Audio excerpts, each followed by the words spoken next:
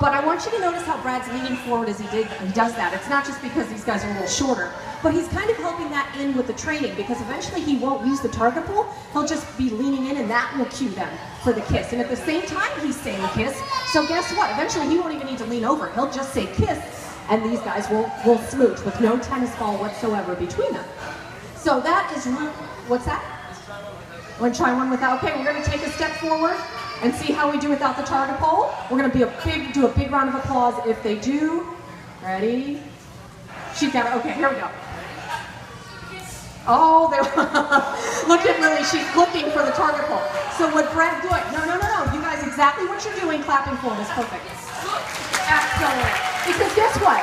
Punky got it. Lily was still looking for that a little bit, but that's okay. We want to reinforce Punky, but she's reinforcing herself. She's sucking on her fish. You guys see that? She's not swallowing it whole. It's like a pacifier. No kidding.